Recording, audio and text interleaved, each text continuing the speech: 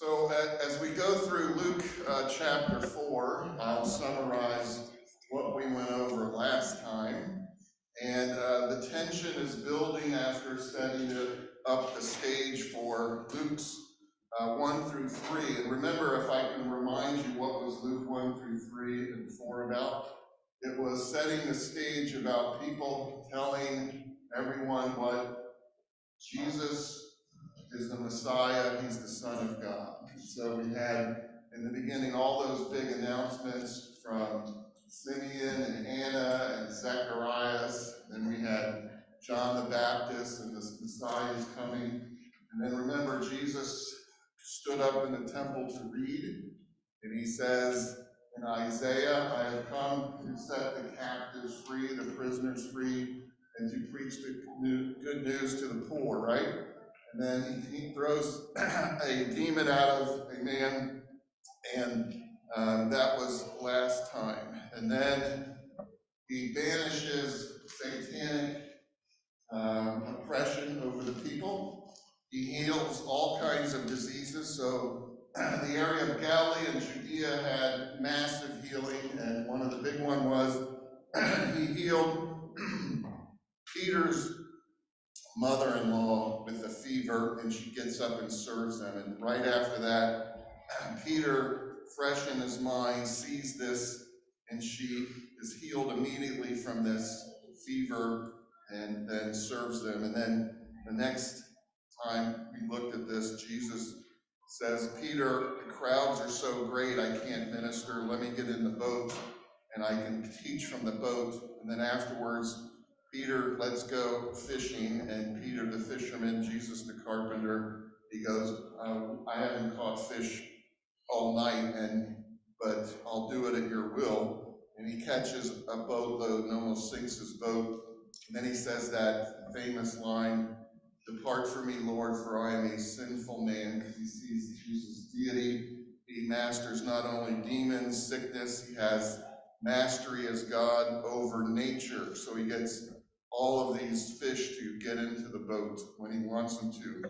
And we said in the presence of the holiness of God, what do you see? You see your own sinfulness in the presence of God. And then we talked about Isaiah says, woe is me, I am undone, when he saw the glory of God. So in the presence of God, you have one response, which is, forgive me, Lord, for my sinfulness. I'm not worthy to be in your presence. And then God, to Isaiah, sends an angel, touches his lips with a coal, and says, your sin has departed from you. And then he goes and preaches a message that nobody listens to. And then we talked about John on the island of Patmos. He also saw Jesus, and he falls on his feet overwhelmed, just like Daniel and Ezekiel. And then we said that Moses said, God, show me all your glory. And he says, you can't look at me face to face, but as I pass by, you can see my receding glory. And he puts him in a cleft of the rock. So in summary, I didn't get to this part, which is closing last week, which is man's fears and moves away from God. God loves and draws near to man. Isaiah feared he would be destroyed. Instead, he was called to preach. John feared he would be destroyed. Instead, he was called to write. Peter feared that he would be destroyed. Instead, he was called to preach along with his friends. You never have to be afraid to admit your sin. That's the point at which you must come to receive mercy. So when else did Peter witness Jesus' power over fish? Anybody want to answer that? To feed the 5,000. Yes, he created fish, 2 fish. He didn't multiply the cells of the fish. He created brand new fish, right? And then I heard the word coin, right? Okay, so he says, Peter, they want us to pay the tax. I want you to go catch a fish, look in his mouth, and it'll have a coin. And I want you to pay with that coin. It'll be just the exact amount for my tax and your tax, okay? And then he says to Peter a proverb. And you know what that proverb was?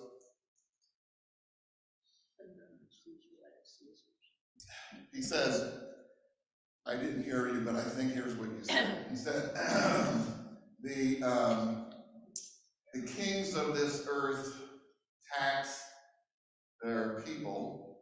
They don't tax their sons, their children, right? I'm God, I'm king. I don't have to pay taxes, I own it all. But I'm the son, okay? But just so that we don't offend them, I'm going to pay the tax. Okay, I'm going to fulfill the law and pay their dues, right?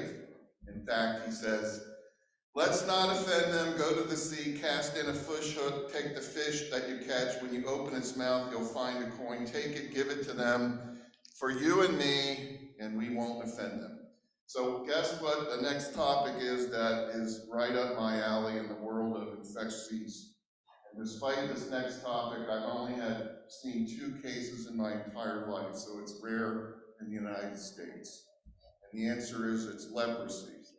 So we're going to see a leper come to Jesus for healing. And what is the leper's attitude? It's going to be utter desperation. I am dying in a secluded life, and if you will, you can heal me. So, if you want to know this leper's mentality, the word is desperate. And if you look up desperate, what does it mean to be desperate? It's feeling, showing, involving a hopeless sense. A situation is so bad as to be impossible to deal with. An act or attempt tried in despair when everything else has failed, having little hope of success.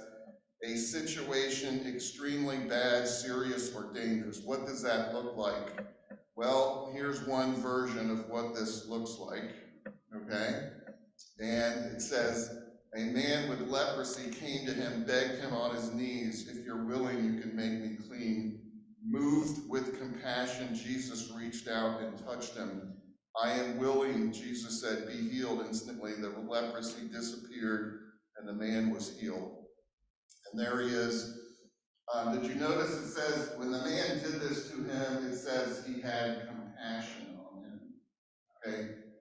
Jesus is the ultimate role model to show compassion. For physicians, are you a compassionate physician? And you teach that to the student doctors, right? Except you can't lecture compassion to people. You have compassion. How did he do it? He actually could empathize, and he was in all points tempted as we were, yet without sin. So he felt man's humanity completely to identify with us.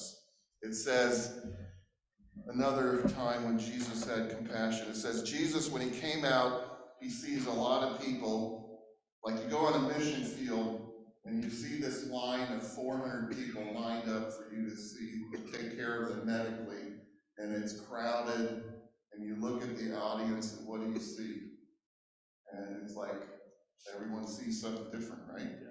And that's like, it says he saw these masses, and it says he had compassion toward them. Why? What was he thinking? He says, because they were as sheep not having a shepherd, and he began to teach them many things. So when God, Jesus, looks at him, he sees these people are looking, searching, and nobody's giving them an answer. They're like sheep wandering around. Everyone has gone to his own way, and the Lord has laid on him the iniquity of us all, Isaiah says, right? So here's the man. Now, I don't have the papers to hand out, but who would like to read Luke chapter 5, 12 through 16? You're up, man. Luke chapter 5, 12 through 16, and I'll put it up here for those who don't have a Bible in front of them.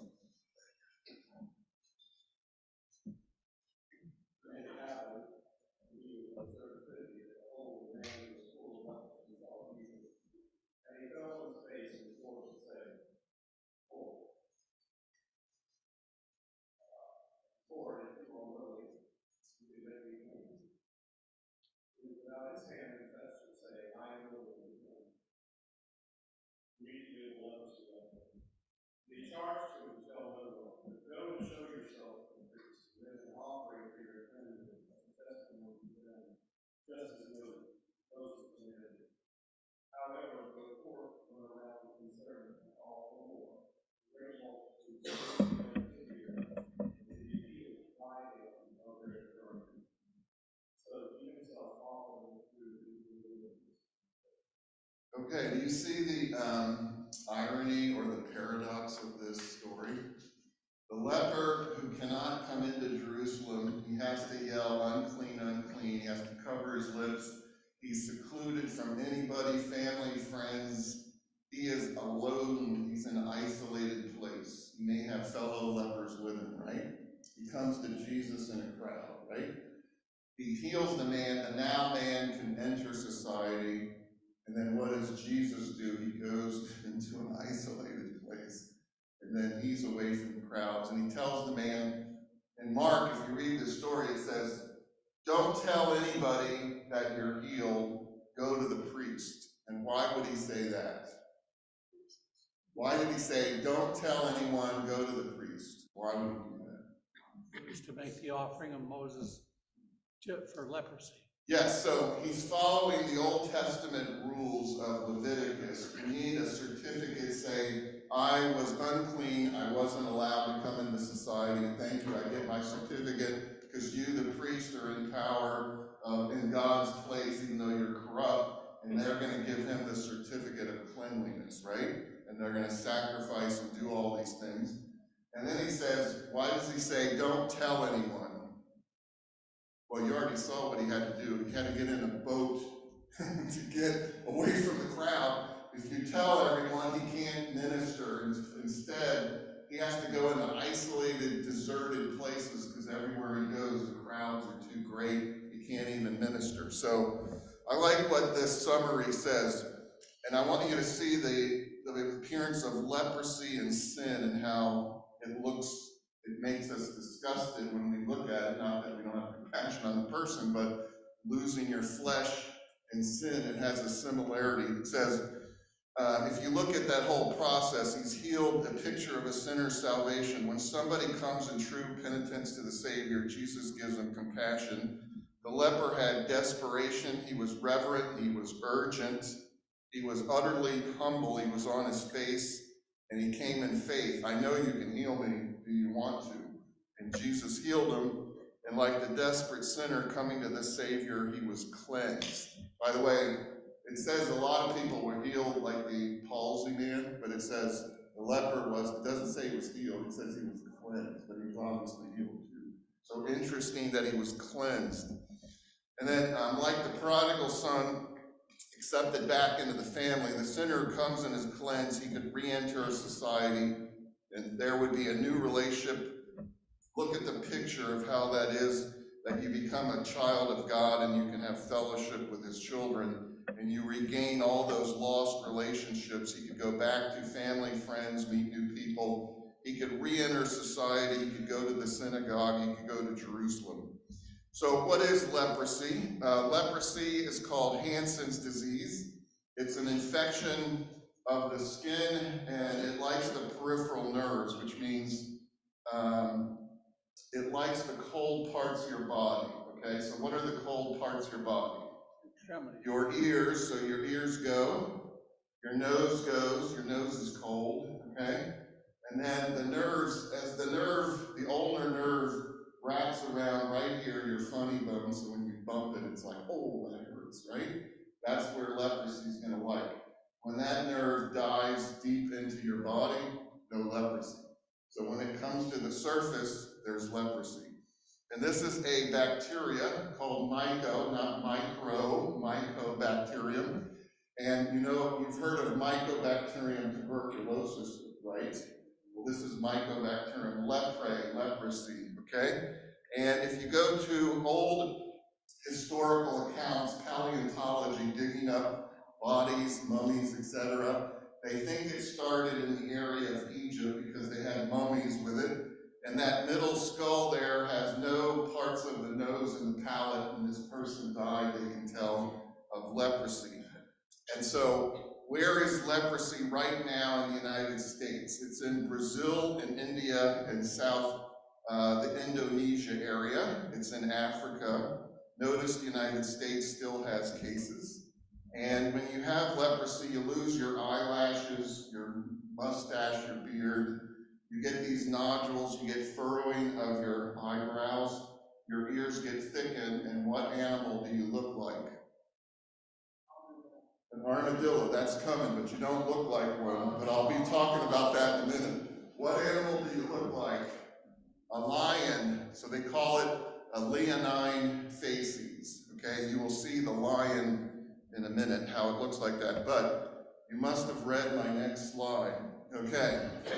Leprosy exists in armadillos. It's the only animal you can grow leprosy in the foot pad of an armadillo, which of course you know it stretches from Texas and Florida.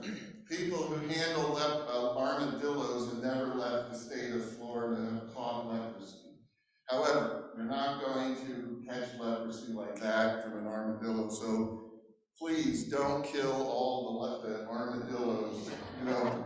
Now, of course, they dig under your house and in your bushes, and those tunnels drive you crazy. But you know, you're not going to catch it from leprosy, although it's possible. Now, this is what a man looks like who has leprosy, and he does look like a lion with the furrows and the loss of hair, and the nose gets thickened. And this is what it does to the skin. You get these nodules there. And then over time, the nose, the cartilage gives away, and your nose sort of sinks in. Then you have a hole where your nose used to be.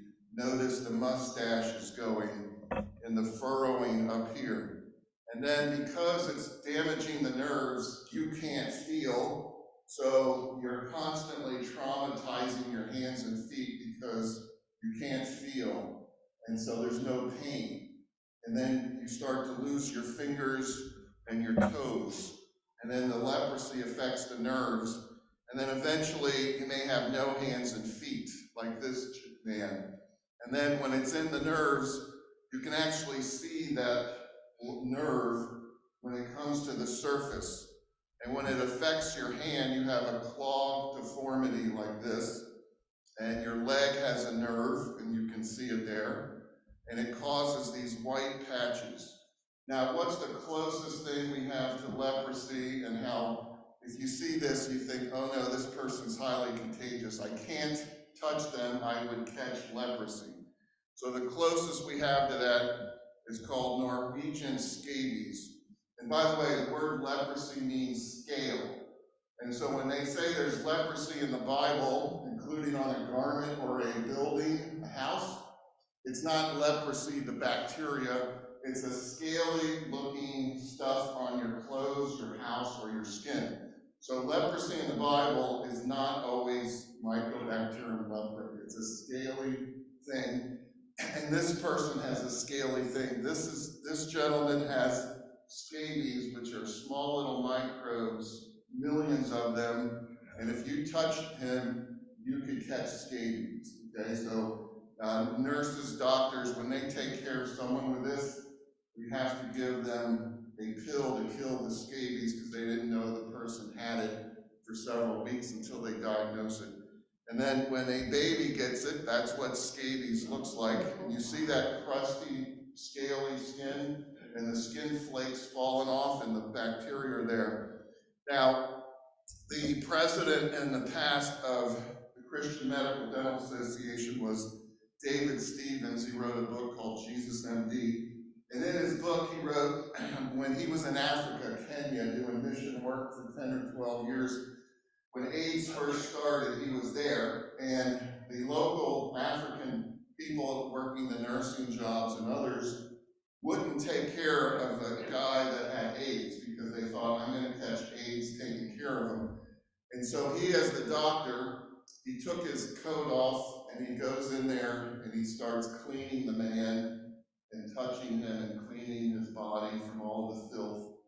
And all of a sudden the locals felt ashamed that this doctor is doing my job, cleaning this guy up. So then they came in and he illustrated what Jesus did, which is Jesus just touched them, and that would just, they couldn't believe he would touch them. Nobody would ever touch them. And so he transcends it. Nowadays, this is what it looks like when you catch Ebola. Nobody wants to touch you because they can catch it, and you get put in this, and you're like isolated with layers of stuff away from you. Now, you didn't come here to hear a medical talk, right? But I had to set the stage. So what does the Bible teach about leprosy? Did you know that David, when he was cursing Joab for killing Abner, and later on he says in his curse, he goes in Deuteronomy 5:2, if you find, or excuse me, in 2 Samuel 3:29, he says, this is David talking about Joab the general. May his house never be without a leper. So that's obviously a curse. Okay, that is an ultimate curse right there. But in Deuteronomy it says, if anybody has leprosy, put them out of the camp, and that's where you go outside. You can't come in until you're declared clean. So, everyone believes that leprosy is the perfect view of sin and what it looks like. This is what a leper colony would look like. You could only go to some isolated place where only lepers were. Here's the leper coming at Jesus, and Jesus touches him. Okay? So what are the laws of leprosy? The priest has to pronounce you unclean. You are now separated, and then you have to come to the priest to come back and offer the sacrifices, so you stay out of the camp until then. And then when you think of leprosy, you think of corruption, decay, and it says in Leviticus, all the days wherein the plague shall be in him, he shall be defiled. That is leprosy. He's unclean. He shall dwell alone without the camp. That's where he should be. And Leviticus says, of the body, a burn on its skin by fire, the raw flesh, the burn becomes a bright spot, a red-white spot, and the priest examines it, and in the hair, if it looks like it's turning white, then he's unclean, it's a leprous sore. So they told him, how can you find leprosy? Now, if you want a great book to read, I recommend Paul Brand spent his 40 years taking care of lepers in India, and he wrote a book called Pain, the Gift Nobody Wants. In other words, if you have leprosy, you can't feel pain and it damages your body. And then he also wrote The 10 Fingers for God. Okay, they lose their fingers. His wife was a physician, an eye doctor, and she wrote a book about visions for God. And then you can read about their whole story, Paul and Margaret Brand, and how they took care of lepers as Christians and wrote a lot of books. In fact, their most famous book with Paul Brand was Fearfully and Wonderfully Made. A surgeon looks at the human and spiritual body and shows you that you can't look at the human body and say, oh, there's no creator. Okay, that was the point of this book and in his image. Now, where would you find a leprosarium in the United States? If you had leprosy, where would you go in the United States? What state? Louisiana. What city or location? Carvel. Here's the leper colony, which they used to have leprosy patients there. And this is what their clinic looked like. They have since closed it down as far as people staying there, but they still have, in Carvel, Louisiana, they still have this place where they take care of it. And they say Carvel's cures when they came up with treatment for leprosy. And then historically, if you look in Leviticus, it says, a leprous person, so not only you're away from society, here's what you have to do. It says a leprous person must wear torn clothes, your hair has to hang loose, you have to cover your lip. Every time you come across people, you have to say, unclean, unclean, and that stays there as long as you're diseased and you're outside the camp. And you may not die for 20, 30 years as it slowly eats up your body. So that's not a good disease to have, is it? Okay? Now, when you are cured, what do you get? Now you can enter society. This is a 1897 certificate of freedom from leprosy. You have been examined by a doctor who says, you are now free of leprosy. You can enter society. You're not a public menace. And then think about that certificate. What verse does it say that Jesus gave us a certificate? We are free of sin, we're cured. What verse? The certificate. Okay, it's Colossians 2:14. It says, he went to the cross, blotting out the handwriting of ordinance that was against us, which was contrary to us. He took it out of the way, nailing it to the cross. So, when it says Jesus of Nazareth, King of the Jews, that was his sentence. Our sentence on handwritten and ordinances, my sin in God's eyes has this, here's my accusation, and Jesus nails it to the cross and pays it. I like this one. It says, one cross, if you're a math person, plus 3 nails equals forgiven. That's a good one, okay?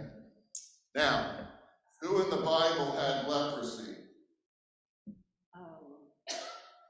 Miriam had it at one point. Miriam, thank you. Who else? Who? Naaman, excellent. We got 2. Uzziah, we got 3, good. When did Moses get leprosy? That'll really test your brain. Oh. There he is, good. So God says, okay, Moses says to God, I can't go, get somebody else, I can't speak. He goes, look, here's what you're gonna do. You're gonna throw this stick down, and then it'll become a snake. And then he goes, put your hand in your coat. He does, and he goes, pull it out. Leprosy. He goes, wow. And then he goes, put it back in. And he goes, now it's normal. But he never uses it, by the way. Okay, so that was when Moses had a temporary batch of leprosy. What does that look like? I don't know. That's one example. Okay, so there's Moses looking at his leprosy hand. Okay, all right. And then you said Miriam, right? So why did Miriam get leprosy? Because she led the dance when the golden calf was there. Well, that was close, but it wasn't that event. She and Aaron went to Moses. There it is. That's the picture. Thank you. Okay, so Miriam, by the way, think about this. Moses' little brother, right? Miriam is older sister. Aaron is the next in line, right? So your little brother's getting all this acclaim, and Miriam and Aaron, with Miriam being the instigator, why does he get to go to God and do all this stuff? We're just like him. You know, we can get this stuff too. And God says, okay, Miriam, Aaron, Moses, come up to me. And he says, look, when I want to talk to someone face to face, I go to Moses, okay? So don't you talk bad about Moses. He's the meekest man on the earth. And he says, to punish you, Miriam starts turning leprosy. And Aaron goes, oh, please, Moses, pray for her. And then Moses says, falls on his face and says, God, please clear her leprosy. And then God says what to Moses? He uses a Jewish story. He goes, if she had stood in my face and offended me like that, shouldn't she at least for 7 days wait outside the camp? So that was her. She says, God says, I'm not going to cure her right now. She's going to sit outside the camp for 7 days, and you're not going to move until 7 days are up, and then she comes back and her leprosy is cured. So that was an example of judgment, right? And there's Miriam, and there's Uzziah. And what did Uzziah the king do to get leprosy? Another judgment. What did Uzziah do to get leprosy? Okay, Uzziah is a king. He's in the lineage of Judah, even though Jesus comes from that lineage. He's not in the lineage of Levi, and he goes and he starts offering incense at the altar where only Levi is allowed to go. And he's from Judah. He's a king. And they immediately push him out of there, and he's not going to go, so he's getting really mad, and all of a sudden leprosy breaks out. And now we have leprosy in God's holy location, and now he readily gets out of there. And guess what he dies with? He dies with leprosy. He never totally was cured or repented. Okay? So, and why did this happen to him? Pride got Uzziah. It says, but after Uzziah became powerful, his pride led to his downfall. So, unfortunately, this is the story of Uzziah. It says, the king was a leper until the day of his death. He dwelled in a house set apart, being a leper, for he was cut off from the house of the Lord. And then they even found an old tablet saying about that. Now, who else was killed for coming before God not in compliance in the known and proper way? There's a couple guys. The couple guys. Yes, the couple guys. Their names are I don't. Nadab and Abihu were killed for offering strange fire before the God, and that was the oldest two sons of Aaron. So you have to come with God in a certain way. Why was the man without a wedding garment denied entrance to the wedding and actually was in the wedding party? He was in the congregation, and the king who's giving the party for the wedding has the man come out and says, how did you get in here without a wedding garment? And the man is speechless, and he says, bind him up and throw him where there is weeping and gnashing of teeth. Why did the man without the wedding garment get treated like that in the parable? He didn't come prepared. In what way? You are correct, but he wasn't prepared in what way? Okay, he came with his filthy clothes and his own righteousness, and the king, looking around, gave everybody the gowns of righteousness. He's not wearing one, and he throws them out, okay? So it says, when the king came in to see the guest, he saw there a man who had not on a wedding garment, and the essentials of the wedding garment is Christ's righteousness imputed to you. And so get him out of here, and he'll be thrown out where there's weeping and gnashing of teeth. What does he need? He needs the wedding garment, which is Christ gives us his righteousness to clothe us with it, right? All right. So what's your problem? How does this happen? It says, here's what Paul says. He says, I want to be found in him, not having my own righteousness, which is what he was doing before knowing Christ, right? In his Pharisaical tradition. He goes, I want to be not in my own righteousness, which is of the law, but I want to, through faith of Christ, get the righteousness which is of God by faith. Okay. Another leprosy person is Naaman, so here's the cartoon of that in summary. And when we think about lepers, lessons from healing of Naaman the leper: sin, like leprosy in the Bible, is incurable by man. Sin, like leprosy, is loathsome and defiling. Sin causes separation, and unless it's cured, it causes death. So that was leprosy. Now, there's another story in the Bible where there's 10 lepers. This is later on in Luke. So he heals one leper a couple times, but now he has 10 lepers coming to him, and they want him to heal them. And he touches the leper and all of them, and he says, I want you to go to the priest and show yourself to them. So, who can read Luke 17, 11 through 19? If we have another reader who's fast at getting to the Bible verse and has a strong voice. Anybody want to read Luke 17, 11 through 19? I didn't see. Yes, sir. Sorry. And it came to pass, as he went to Jerusalem, he passed through the midst of Samaria and Galilee. And as he entered into a certain village, there met he 10 men that were lepers, which stood far off. And they lifted up their voices and said, Jesus, Master, have mercy on us. And when he saw them, he said unto them, Go show yourselves to the priests. And it came to pass that as they went, they were cleansed. And one of them, he saw that he was healed, turned back, and with a loud voice glorified God, and fell down on his face at his feet, giving thanks, and he was a Samaritan. And Jesus answering said, Were not 10 cleansed? But where are the 9? There are not found that returned stranger. And he said unto him, Arise, go thy way, your faith has made you whole. Thank you. So we don't know what happened to the 9 Jewish people's faith, but they didn't come back to give him thanks. But this Samaritan, who is not part of the Jewish people, and he's an outcast already as a Samaritan, and now he's a double outcast with leprosy. It says, your faith has made you well. And if you want a picture of this, here he is realizing, I need to go back and thank him.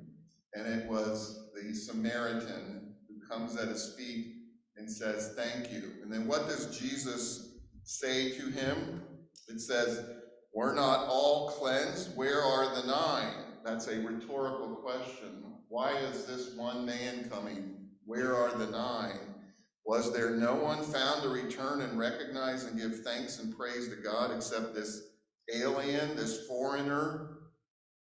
And then in Jesus's Matthew version of our first story, I like to know that it says, if you are willing, and Jesus says, I am willing. And so that was a great question, the way he posed it. He goes, if you're willing, I know you can heal me, but you have to decide if you want to heal me. God says, I am willing, let's heal you. So I love that approach where he gets that healing. One other leper story. Did you know that Jesus was anointed by Mary in what home? Simon the leper. Well, that means Simon the leper couldn't be in his house if he had leprosy. So Simon the leper must have been cleansed from leprosy. So therefore, Simon was probably healed by Jesus.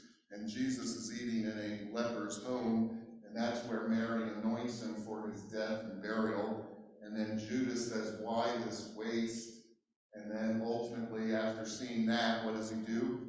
He goes to betray Jesus and wants 30 pieces of silver. And so that was the last leper story that we hear about. Now, Van, can you play a song for us? We can all stand up to sing.